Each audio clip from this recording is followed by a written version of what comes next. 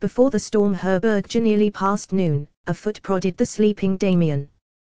Time to wake, came the boisterous voice belonging to the Count of Verborn. You cannot sleep away the whole war. Begone, hellspawn, Damien mumbled with eyes closed. I heard you took a swim last night. The Baron finally opened his eyes, looking up to find a wide grin greeting him. You know this, and yet you bother me. I figured you needed to break fast, and I know you got nothing but moldy bread with you. Verborn threw strips of dried meat at his friend. Damien growled but picked up the beef, even the bits that landed in the dirt, and began to chew. Come, up, the Count demanded. Walking around will do you good before you grow lethargic. With apathetic movements, Damien got up. He took the cloth serving as his bedroll and clasped it around his neck, turning it into a cloak. You woke me up to take a stroll. I am bored. Verborn shrugged. Damn, whatever fool invented sieges. Everyone claims that sieges bore them, Damien remarked, but the moment the fighting starts, everyone wishes they were still bored. Ha, true. But we all have reputations to uphold, so we must all make the same old complaint. Damien glanced around with a frown, passing tents and soldiers playing dice. The otherwise pervasive smell of horses began to lessen as they moved away from the parts of camp where the nobility resided. Where are we going? I thought we might cast a look at the engineers. Verborn spoke quietly, relative to the usual magnitude of his voice. I am guessing that is why you went swimming last night. They had me measure the height of the walls. Could it be 4 siege towers? Hardly. To get them to the walls, we have to fill the moat. To do that, we must divert the river to stand a chance. I do not see much digging being done so far, Damien pointed out. It has to be storm ladders. Perhaps we will see in a moment, Verborn considered. They reached the only part of camp busy with labor. Timber was being measured, cut, and assembled in various ways, overseen by the siege engineers and carried out by their apprentices and craftsmen. No wheels in sight, Damien said. I better tell the Duke. He will want to know what to expect. The Baron of Montmer did not reply to this other than to take another bite of his dried beef. The next days passed quietly in the siege camp. Until the engineers completed their tasks, there would be no assault upon the city. Being outnumbered, there was little chance of the garrison risking an open battle. Thus, the rivermen had little to do besides patrol the area and wait. This lasted until the 4th day of their arrival. On the 4th night, cries of alarm rose from the northern sentinels. Arrows descended from the air and spears appeared in the dark. Unlike Damien on his nightly foray, the Order soldiers had not concealed themselves entirely. Even if they had, the noise from hundreds of men in movement would give them away.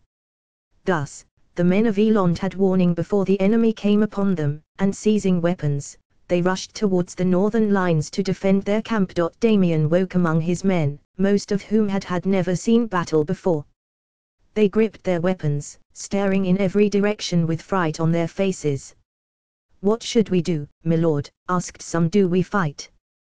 Where do we go? Quiet, you simpering fools. Damien barked. Stay where you are. Plenty of other oafs in this camp eager to die. What if they attack us, my lord? Himmelsballs, the Baron swore.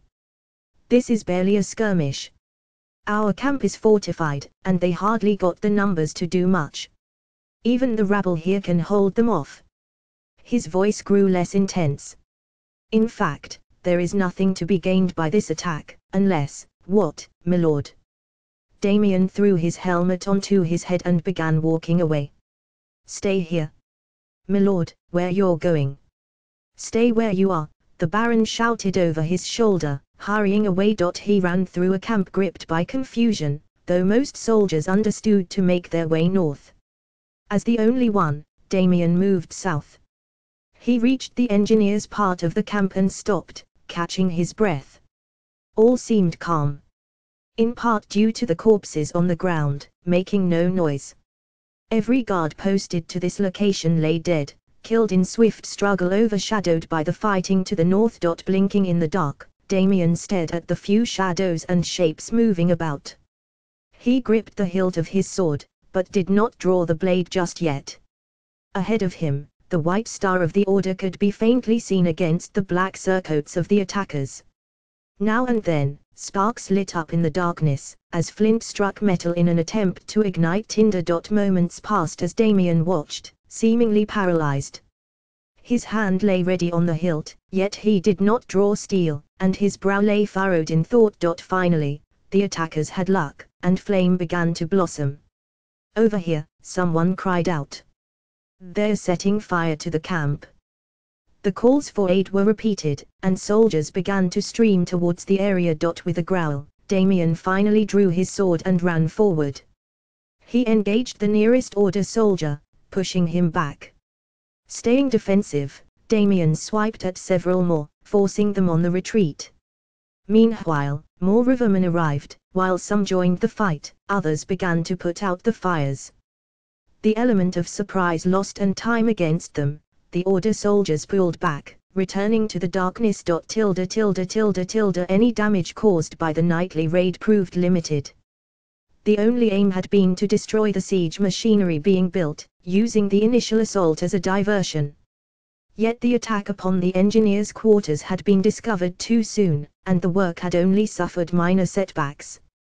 The craftsmen continued the next morning, assembling storm ladders and building primitive bridges to overcome the moat. Morale rose upon hearing this, especially given the few casualties taken.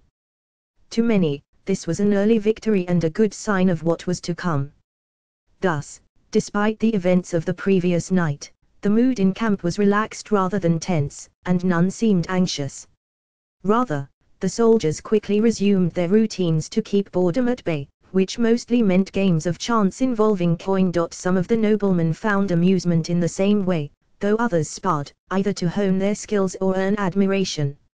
Especially the younger among the vassals to the Duke of Montio favored this pastime, demonstrating their swordplay as entertainment for their liege. Whether this increased their standing in the eyes of the Duke or if he even paid them much heed was difficult to say. The master of Montio was not an expressive man, and he watched his vassals spar with little emotion on his face or in his voice. Others among the noblemen in camp had joined Montio's company as well, some to join in the exertions, others to watch. Boredom was not necessarily the only reason that many drifted towards the Duke's quarters. As ruler of a powerful duchy, none commanded as many troops in the army of Elond save for the king himself. Another bout ended to the sound of cheers and scorn, depending on the allegiance of the spectators. One young man, having acquitted himself well so far, looked around at the small crowd with confidence. "Anyone else who dares to face me?" "Montmer, I have never known you to back down from a challenge," Verborn exclaimed, elbowing his friend. Thanks to his companion's gesture, Damien nearly dropped the apple in his hand. With an annoyed look at Verborn, he took a bite of his fruit. "I am eating." "That seems to be all the good Lord of Montmer does," declared the young born who stood as victor in the last fight, and he was rewarded with derisive laughter. "If he wields a sword half as well as his meat knife, those islanders are in trouble." Verborn looked at the Baron. "You are not going to stand for that, are you?" His words were overshadowed by his grin. Damien sighed. "Fine. We might as well get it over with." He took another hefty bite of his apple and threw the remainder into Verborn's hands. Drawing his sword, he stepped into the open square that served as fighting pit. His opponent raised sword and shield in response. "You should arm yourself with a ward as well, old man," he suggested. "Just attack," Damien told him. Shrugging, the Born did so. He took one step forward and brought his sword in a swift arch from above, aimed at Damien's shoulder. The blow fell with sufficient force to throw a man onto his back, should it land. Meanwhile, the Born kept his shield ready to defend. Damien, unburdened by heavy armor or a shield of his own, crouched low. His enemy's strike, easy to foresee, missed him. Meanwhile, the former Templar could swing his own sword at the Born's knee, too low for any shield to guard. Out of balance from his forward stance, the Born's knee collapsed under him. Before he could regain his footing, Damian rose and followed up with a kick to the stomach, and his attacker fell to the ground. Sheathing his sword, the Baron of Montemar turned towards Verborn, who threw his apple to him. Impressive, Lord Baron. The Duke of Montio declared. I trained as a knight, Damian remarked. Swordplay every day for 14 years from age 7. He cast a disdainful look at the Bourne getting back on his feet. You better pray that no knight awaits you on the city walls. And be thankful Lord Montemar fights on our side, Verborn added with a grin. Big words from someone who lets his companion do all the fighting, the Bourne said with anger towards the Count. Watch your tongue before I take it, Damian exclaimed with a menacing voice, taking a sudden step towards the offending nobleman with one hand on his sword hilt. Peace, declared Montio. There can be dignity in defeat, but you display none at present, he told his vassal. I fight for your honor, my lord. The Bourne protested. Of all the reasons to fight, that may be the poorest, the Duke said. I would be an ill liege to demand you lay down your life on such grounds. Several expressed their agreement, and it became clear the day's entertainment had ended. Soon after, the small crowd dispersed. In contrast to his vassals and soldiers seeking entertainment, the king seemed content to sit in his tent and brood. He rarely had company, even though many might seek an audience, hoping to gain favor with the king or perhaps insight into his plans. Rainier refused them all and only saw those he summoned. His primary company, besides the servant tending to his needs, was Gilbert, appearing each evening with news of the camp. Your suspicions were true, your majesty, Gilbert said after giving a deep bow. The Duke of Montio cannot be trusted. I knew it, Rainier muttered. Leave us, he added, directed at his servant, who complied. What did he say? He asked of Gilbert. The Duke coats his words in caution, but their meaning remains apparent. He does not support your majesty fighting this war, and he said as much for all to hear. The king threw his goblet aside. Impertinent bastards! Why does none of them understand that for Elond to prosper, to be strong, safe from our enemies, we must have Herbergia?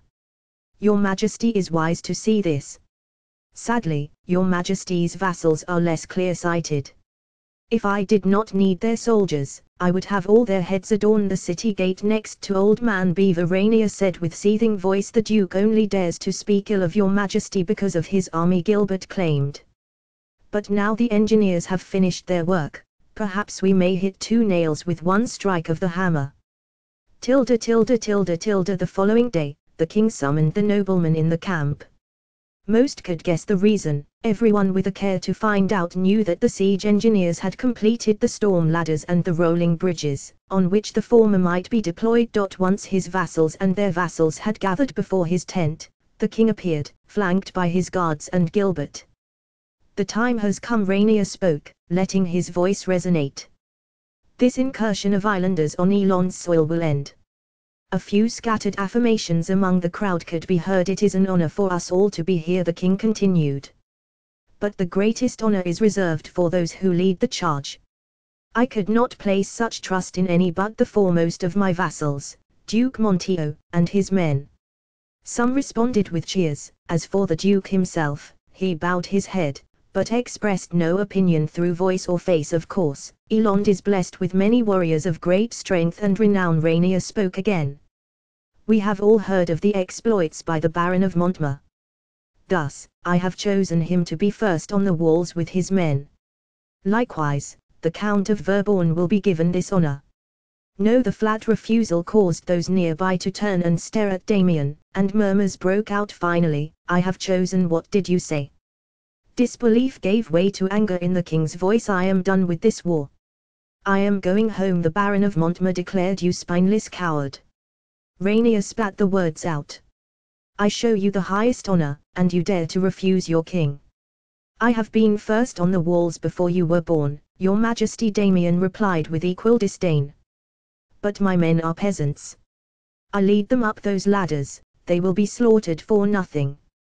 Pathetic. The great warrior Damian of Montemar is not only a coward, but he hides behind peasants, the king sneered. As if they have any purpose but to fight for their lord. Their purpose is to work my lands, the Baron declared with his own temper flaring up. My fields barely have seed as half my serfs died fighting against Beaver. Not to mention your father and brother. Verborn interjected, right, them as well. It took Damien a moment before he continued, his voice grew loud once more. I will not see my harvest rot because a king with no understanding of war commanded all my serfs to die. I am your liege. You are sworn to my service, yet you prove yourself an oath-breaker once again. I always keep my oaths. Damien roared. In my life, I have twice sworn allegiance, to the High King and the Archon. Neither of those men are here. Guards, seize the traitor. Swifter than most could blink, Damien's hand lay on his sword hilt and had drawn the blade 3 inches. Any of you fools try, your heads will greet your feet. The guards aimed their spears at the Baron, exchanging looks. None seemed willing to be the first to approach. Montmer is right, declared the Duke of Montio. The islanders never caused harm to me or mine. I also have fields to sow and harvest, and my men have families they must feed with those fields. Yeah, yelled Verborn. To hell with the king. His cry was picked up by others. Tension rose until it appeared that it might ignite into bloodshed. The king retreated behind his guards, who stood outnumbered by the scores of noblemen, many of them reaching for their own weapons. Hearing the commotion, soldiers loyal to either side appeared from the rest of the camp. I am going home, Damien declared loudly, letting his blade fall back into its sheath. He turned around, showing his back to the king and the spears aimed at him. As he began to walk away, the crowd parted before him. The outbursts of anger from the noblemen died down, watching him leave. One by one, they did the same. Gradually, the crowd dispersed as dukes, counts, and barons each went to their own quarters. Soon after, most of them were breaking camp. Over the next weeks, the cities, towns, and villages of Western Eland experienced a curious sight. The same army that had passed through their lands not long ago now traveled the other direction. Before, it had been many small streams of soldiers merging to form one river. This time, it was the reverse, as the noblemen and their followers broke into different directions, each seeking his home.